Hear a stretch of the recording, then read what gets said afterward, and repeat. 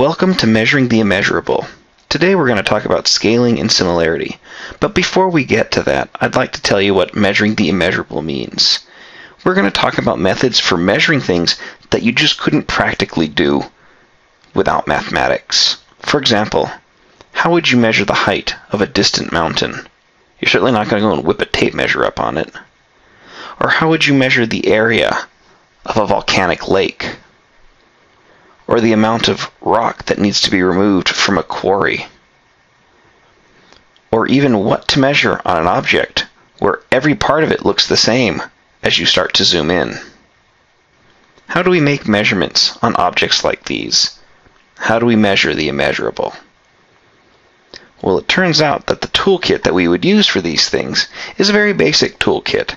It's similarity and scale, and so that's what we want to talk about today.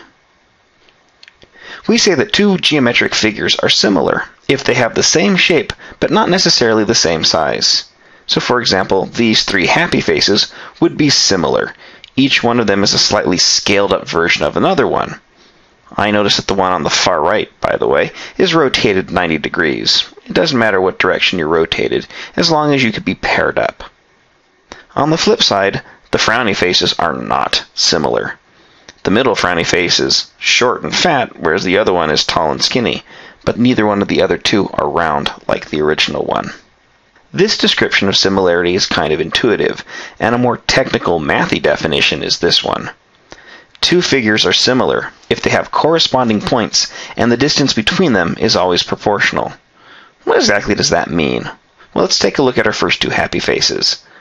Both of them have a top of their head and a bottom of their head. And so we could measure these distances, which we'll call big A and little a. And we could look at the fraction big A over little a.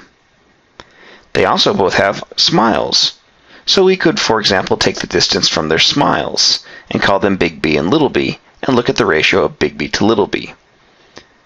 So the idea of them having matching tops and bottoms or smiley faces is the idea of having corresponding points. And the idea of the distance between them being proportional is that if we look at A divided by A and B divided by B, they should be the same thing. This gives us a precise way of explaining why the two frowny faces are not similar. If we measure the same corresponding ratios, we see that A over A is 1. They're the same height. But big B over little b is 2. The second guy's frown is twice as big as the first guy's frown. They're not similar. So you were given a worksheet early on and asked to identify which of these figures were similar. Did you do it? Well, let me show you which ones are similar by color-coding them all the same. You notice that all of the circles are similar to each other and all of the squares are similar to each other. But once you start getting into ovals and triangles and rectangles, we have to be a little bit more careful. Not all the triangles on this page were similar, and not all of the ovals were, and not all of the rectangles were. One of the concepts we use when talking about similar objects is the idea of scale. We sometimes say that similar figures are in scale. Scale refers to a size difference between the two figures. It's a measure of how much larger or smaller one of the figures is when compared to another. For example, if we focus on the bottom two triangles, then the first one is a larger scale version of the second one, or the second one could be considered a smaller scale version of the big one. On the other hand, if we take a look at the two top ones, then they're at the same scale. They're the same size. Let's take a look at another example. A pair of trapezoids. So what does this notion of scale mean on an object like this? Well, we could measure a bunch of their lengths. Say the lengths of their tops, or their bottoms, or their sides. Since these shapes are similar, it means that the ratios of these corresponding sides are always the same. Big A to little a, big B to little b, big C to little c. We don't even have to measure across sides. We could say, cut across a diagonal, and still look at the ratio of big D to little d, and it would be the same each time. So what is this number we keep getting, this common value for every single ratio? Well, we call that the scaling factor, and that's what we really mean when we say things are in scale. In this case, the scaling factor is about 3 to 2, 3 halves. Every object on the big shape is about 1.5 times larger than an object on the small shape. Once we have the scaling factor, we don't really need all of these observations. We could use the scaling factor to take any length on the small shape and scale it up to find the corresponding length on the big shape. For example, suppose we knew that the height of the smaller trapezoid was 6. What would the height of the larger trapezoid be? Well, we could use the scaling factor.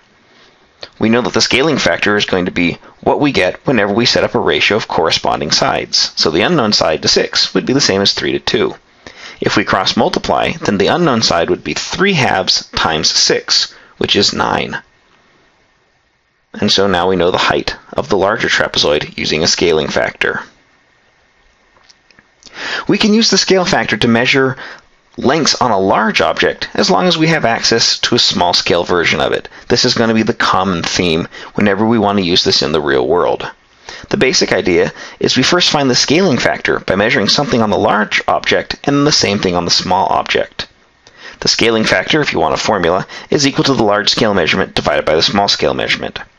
Once we have that scaling factor, we can multiply any other measurement on the small object by it in order to get the corresponding measurement on the large object. So again, in formulas, the scaling factor times a small scale measurement is equal to the corresponding large scale measurement. So let's try this on an example.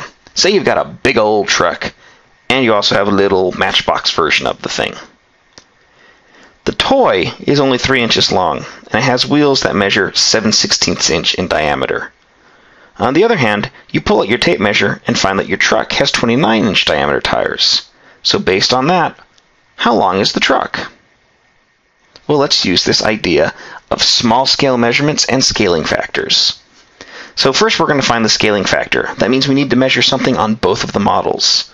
Well, we had the tire measurement. On the big truck it was 29 inches, and on the small truck it was 7/16 of an inch. And so if we set up the fraction 29 over 7/16, which is 0.4375, we get the scaling factor of about 66.3. Now that we've got the scaling factor, we can multiply by it. We're looking for the length of the truck, so we need to take the length of the small truck as our starting point.